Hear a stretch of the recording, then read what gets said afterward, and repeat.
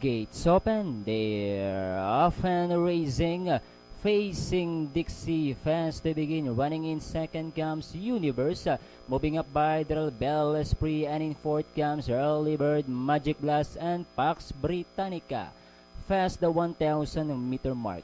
Facing Dixie in front by about 2 lengths. Bell Esprit in second, and in third Vidal, who's catching the second spot is Early Bird Universe, then followed over by runner number 5 Magic Glass and Pax Britannica.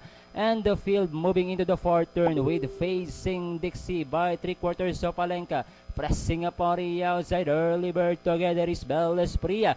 Magic Glass is also in there, moving up by Universe and Pax Britannica. And as they reach the last 400, with Early Bird Facing Dixie, once again down the inside Magic Glass, and as they turn for home, 4 of them in the final corner. Running by Universe, in between runners comes Facing Dixie.